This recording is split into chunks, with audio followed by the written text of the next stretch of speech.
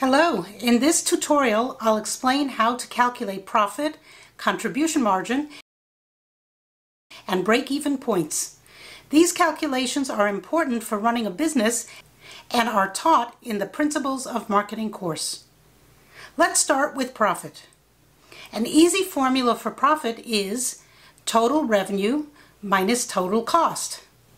On the surface this looks simple, but what is total revenue? And how do you calculate total cost? So we need to look at these two terms a little more closely. Let's start with total revenue. This is calculated by taking price times the quantity sold. Let's say we sell our product at a unit price of $20. Let's use P for price, so P is equal to $20. And let's say we sell 500,000 units, so Q, quantity sold, is 500,000. To calculate total revenue, we multiply P, price, times Q, quantity. So 20 times 500,000 is a total revenue of $10 million.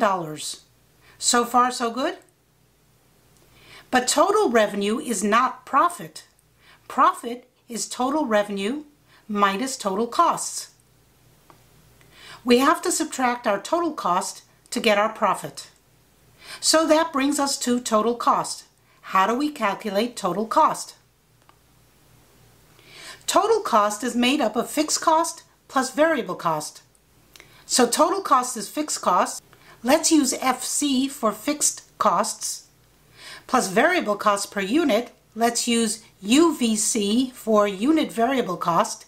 That is the cost that varies per unit produced. So to be clear, fixed costs are the costs associated with doing business before you even produce one unit of product. It could be rent, utilities, taxes, insurance, machinery, any costs associated with doing business. Variable costs vary according to how many units are produced. This can include materials to make the product, direct labor costs, and other resources needed for each item produced. Now that we've defined total revenue and total cost, we're ready to calculate profit. Remember, we define profit as total revenue minus total cost. And remember that total revenue is price times quantity sold. And total cost is fixed cost plus variable cost. To get variable cost, we need to multiply the unit variable cost by the quantity sold. This will give us our total variable cost. So profit, therefore, is P times Q, price times quantity, which is total revenue minus fixed cost plus variable costs, keeping in mind that variable cost is the unit variable cost times Q, the quantity sold. Let's see how this would work using an example. Say fixed costs are $40,000 and unit variable cost, UVC, is $10 per unit produced.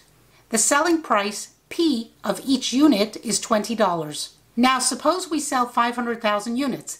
That's Q, the quantity sold. How do we calculate profit? To begin, let's calculate total revenue. Total revenue is P times Q, the selling price times the quantity sold. So total revenue for this example is $10 million. Now for total cost. Total cost is fixed cost plus variable cost. So that is $40,000 plus unit variable cost times quantity sold. That would be $40,000 plus the unit variable cost is $10 each times the quantity sold is 500,000. So the variable cost is $5 million. Now we can compute the total cost as fixed cost plus variable cost. That's fixed cost of $40,000 plus the variable cost of $5 million, giving us a total cost of $5,040,000. Now that we have total revenue and total cost, we can compute our profit. That is $10 million of total revenue minus $5,040,000 of total cost, which gives us a profit of $4,960,000. If you followed along with this example and did the calculations along with me, then you'll realize that there are many different ways of arriving at the same answer. So let's take a look at a few different formulas for calculating profit. Each will give you the same answer, but depending on what information you have, you might want to use one over the other. The first is the one we first looked at. Profit is total revenue minus total cost. Another way of writing this is profit is price times quantity, P times Q, minus, in parentheses, fixed cost plus unit variable cost, UVC, times Q, quantity. We already saw how this formula works. One more variation of this formula is profit equals quantity sold, Q, times, in parentheses, P minus UVC, that's the price minus the unit variable cost, close parentheses, minus fixed cost. Let's see how this would work with our example. Profit is equal to Q is $500,000 times, in parentheses, P, $20, minus UVC, unit variable cost of $10, close parentheses, then minus fixed costs of $40,000. That gives us $500,000 times 10, right? 20 minus 10 is 10, minus 40,000. So we have 5 million minus 40,000, and that is 4,960,000, same as we calculated before. So you can see that we can calculate profit in a few different ways, but it's always total revenue minus total costs, always. This is a bit simplistic because in the real world, the price you charge often affects the quantity sold, especially when demand is elastic. But that's another formula for perhaps another video. Because the quantity sold can affect costs, usually the per unit cost is less the more you produce, so the price indirectly affects the costs. This is not taken into account in these formulas, but it is something a marketing executive has to think about when determining the selling price.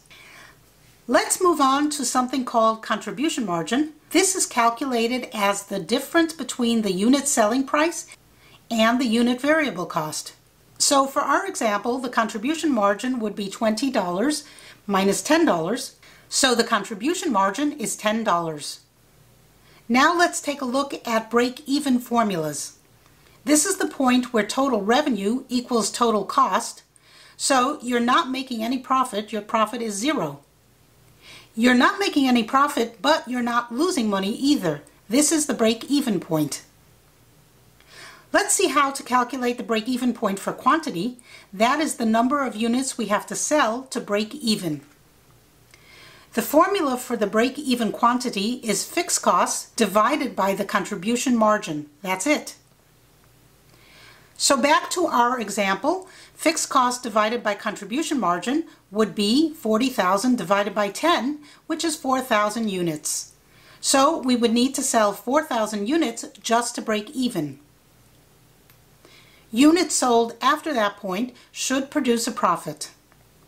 We can also compute the break-even point in dollar sales by multiplying the break-even quantity times the unit selling price.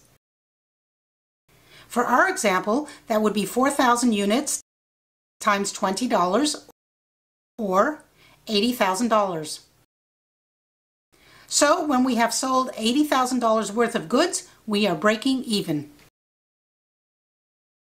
You might also want to calculate a target quantity for a specified profit.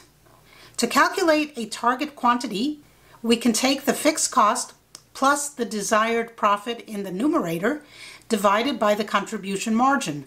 That is the unit selling price minus the unit variable cost. For our example, let's say our desired profit is $100,000. Then we would have in the numerator 40,000 plus 100,000. That is the fixed cost plus the desired profit, divided by 20 minus 10, the unit selling price minus the unit variable cost. Remember, we call that the contribution margin. So we have 140,000 divided by 10, which is 14,000. That means we have to sell 14,000 units to achieve a desired profit of $100,000. I hope that this tutorial helps take some of the mystery out of marketing math, and I hope you learned something. Bye!